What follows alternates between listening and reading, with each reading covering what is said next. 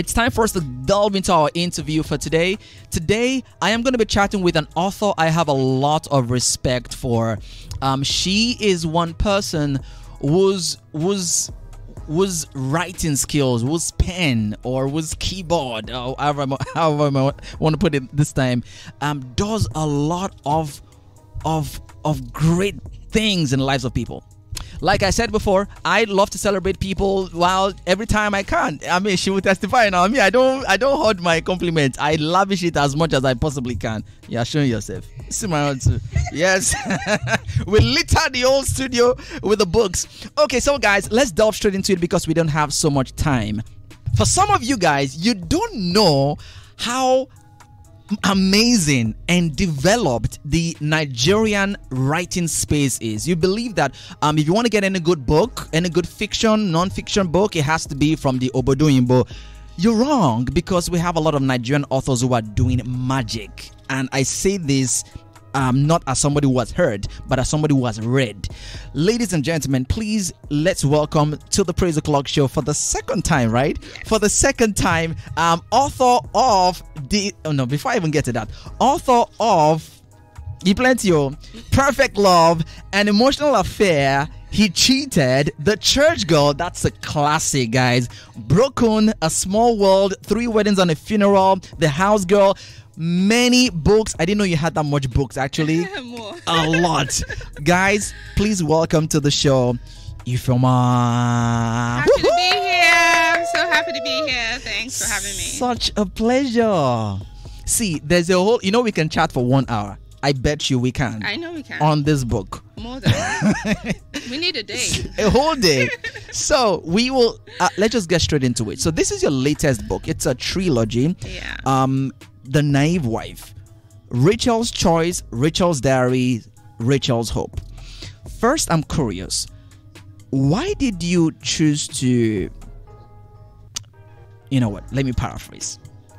When you started writing this book, did you know it was going to end the way it ended? No. Aha! Tell me about that.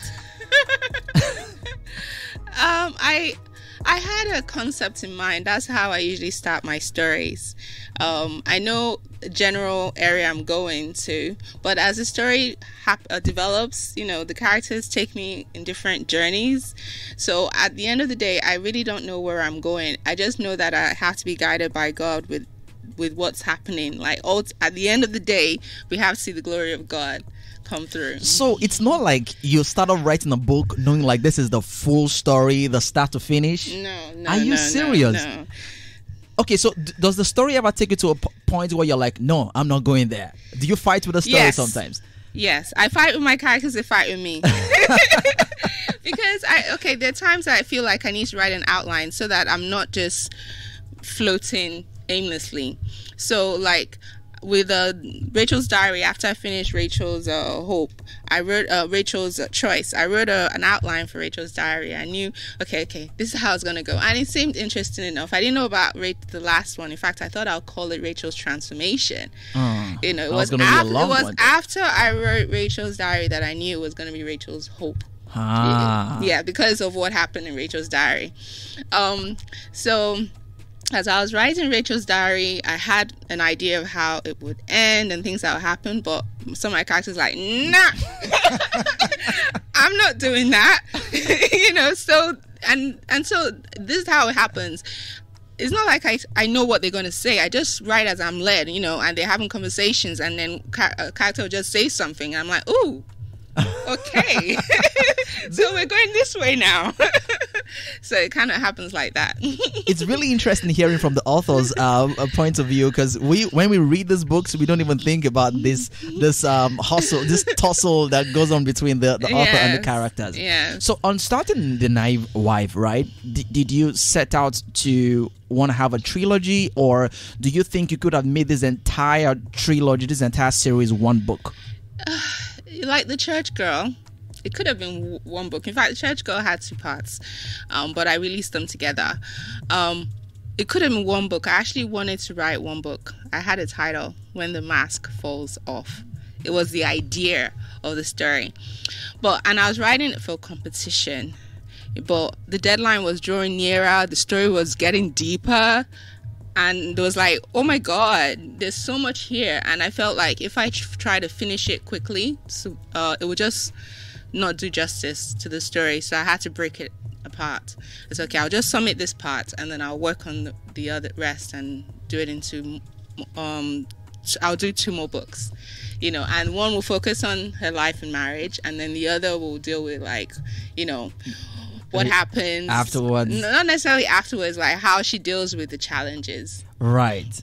Okay, so let's do something for those who have not read the book at all, and they are probably wondering, like, okay, this sounds like something fun. See, some people here in the studio already have an idea because we had a chat about it earlier on.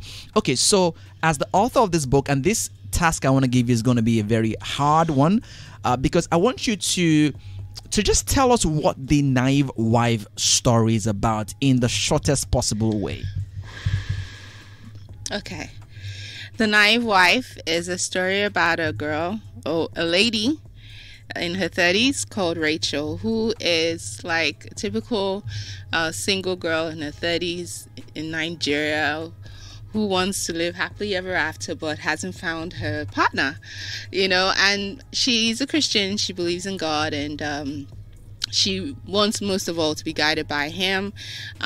She's made mistakes in the past. She doesn't want to make a mistake in her marriage. So, she knows he has to be a Christian. He has to be this. He has to be that. So she knows what she's looking for, and she's also, she talks about it on her radio show. She counsels other people, she feels quite confident that she's going to find Mr. Right, if she just follows the way that she's going, and she's prayed about it. So sure, it's going to happen. So on the introduction of her sister, on her sister's introduction, marriage introduction, she meets 2 guys. One of them is the brother of the groom, and the other is a friend of the brother of the groom. And both of them are interested in her, but only one of them really states his claim early, and the race begins. And Rachel is conflicted. She actually puts one aside because, obviously he has a reputation. He's not Christian. He can't be the one. And the other one, practically, he listens to a show. He knows exactly what she likes. He basically just comes ready, puts everything down, and she has to make a choice. Yeah. So she makes her choice based on her prayer and what she has perceived, and but there are other things going on that she doesn't add to the equation. She doesn't take in all the facts.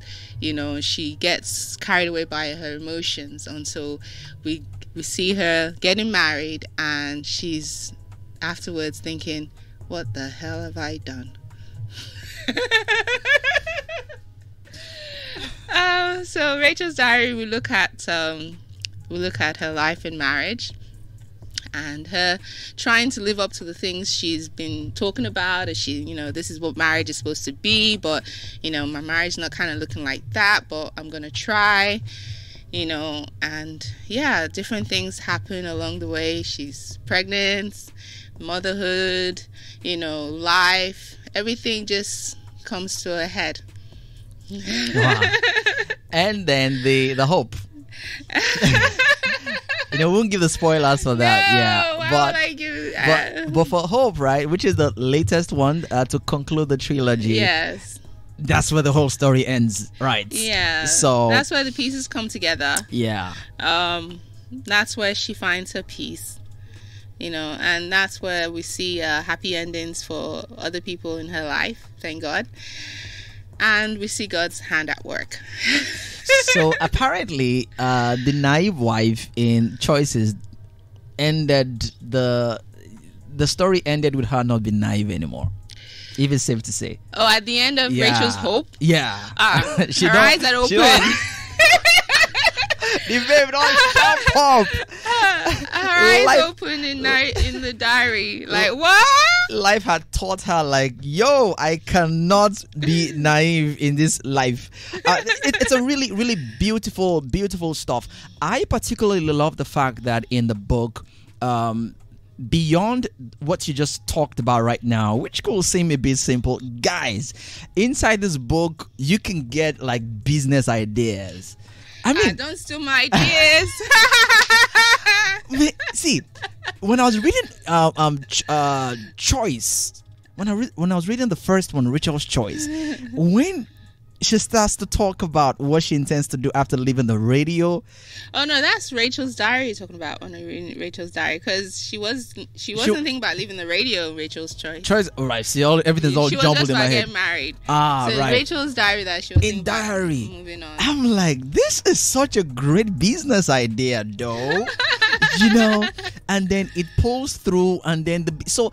That's just one of many areas. You in fact, I love the music, the playlist of different songs in that. Some people some Gen Z might not be able to relate to some songs that she made reference to, but there are songs, Christian songs, non-Christian songs, love songs, and all of that. So there's music. There's, in fact, in Hope. Mm-hmm. I wish I had more music. More music, right? Yeah. It's just I was just telling the story and I couldn't just plan for music, but yeah. I loved it. But there was still music in this. Yes, I mean, some Shadi Adu. So yeah. So in the Naive Wife, we have where was I even going to with this? Music. No, I've left music. So in this one, you bring the COVID situation of 2020 to bear in this. We have to be real. Yeah, very real, and it touches on a lot. So, tell us a little bit about this journey, because I'm like, only one writer cannot have all this sense now. So, you want me to talk about the last book? Did you do some consultations and some study and research along this process? Oh yes, I had to. Do you know what? Yeah. For the last chapter with the happy ending, I wanted something great. I wanted to say that one of the characters invented something to cure COVID. So I wrote it out like, okay, this is what he did. And then I went on Google to search for if that thing had existed. And like since 2020, they had already started talking about it. And a lot of people had already developed the same thing. And I'm like, oh, God. Wow. So there were things I was going back and forth. Okay, so what can I think about that would be unique? But everything I thought about says somebody has done it. Someone else thought about it. I'm like, just take that from your mind. Do something else. So this is a beautiful, beautiful thing. Like I said, guys, we can actually go a full hour talking about this. And still not giving spoilers. Then imagine if we want to give spoilers, then we can go like 2 full days talking about the lessons from this book. But before I let you go, we're going to talk about how people can get the book. But just before that, what would you say is that one thing or two things, the major things you want the readers of this book to take home from this? Okay. One of the things I want, that I hope people see from this, is that marriage is not a small decision. Marriage is a really big decision about your life that you don't need to be rushing to enter into. You don't need to be cutting your decision-making process short. You should not be worried that this one might get away if I say no. You should be worried about what if I say yes and I throw my life away inside this situation. But I don't want you to be worried. So don't mean it like that. Mm-hmm. But as much as you're praying to hear from God, sometimes we deny the ways God talks to us. There are also circumstances. There's the Bible. There are the leaders, other people, what He says through people, and even dreams and our, So sometimes people think that what we want must not be what God wants, and I think we're judging God by that expectation that God wouldn't give us what we want. So I think even what we want, we put that on the table too, and let that be part of our decision-making process. We don't need to say, I can't go for this because it's definitely not what God wants. Don't assume what God wants. Put it out there, So it's getting long, but I just really want people to know that it's a really big decision that they should not rush into, and it's going to affect their lives seriously, and it's better to be sure than to enter in with doubts or fear. You know, it's not do or die. You know, the truth is, according to the Bible, you know, it's better not to marry. That's the truth. It's right there. It's written in the scriptures. I think Paul said that. Yeah, Paul said that, and the disciples said that to Jesus. So if this is the case for men, then it's better not to marry. And Jesus said, not everyone can accept it, you know, but some. But if you can accept it, accept it. Do you understand? But some of us are like, oh, not for me, or God forbid. No, we don't have to be like that. You know, the single life is not a curse. It's also a gift. You know, Paul talked about the gift of being single, you know. So we have to, what we want to do when we live this world is to fulfill our purpose. And not all of us are going to fulfill that purpose inside of a marriage. Do you understand? We just have to know exactly who we are, what we're supposed to achieve, and be content in our condition. Paul was so right. Whatever condition we find ourselves in, we should be content. And then when we meet that person, when we're in purpose, the person we're supposed to be with, we're going to meet them along that way, and they're going to be in Christ, and it will just be natural for us to come together. It's not going to be anything you force. It's not going to be anything that other people forced you into. Do you understand? It's going to be, you're going to know that it's God's will, because you're already walking with God, and that person should be walking with God. So we just connect. Do you understand? So wow. We just need to not use our heads only or our hearts only, but our soul in this decision that we're making, and that's how we worship God. You know, it's not just with mind, it's not just with body or with hearts, it's everything. All of our soul we use to worship God. And I think in that decision, when we make the decision to marry as well, we should not just focus on one aspect.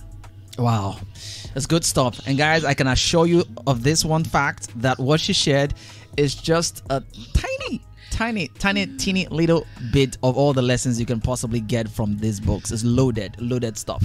So finally, time is really far gone. How can people get these books? All right, the shortest way is to follow my bio link on Instagram. I am at Ufuomaee, Ufuomaee. So if you follow me on Instagram and you follow my bio link, it will take you to a link where you can see Get the Naïve Wife Trilogy. And when you click that link, you'll be able to get it as an ebook, paperback, on Amazon, Kobo Books, Apple, Okada Books, Bam Books. Yeah. All the links you need put accessible right by that link. I sell the books on my website. They're also available nationwide, courtesy of Makere, part of Masobe Books. So you can get them if you're in Port Harcourt, or if you're in Abuja, or other major cities in Nigeria. And if you need them in your locality and it's not there, just send me a message and let us know where you need it. Like I said, you can always order from my website too. I deliver all over Nigeria.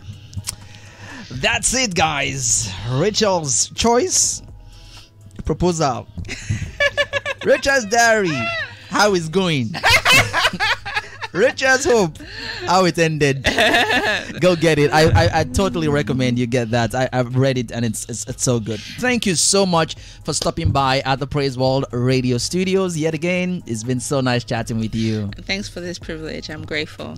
Pleasure is ours. Time it is.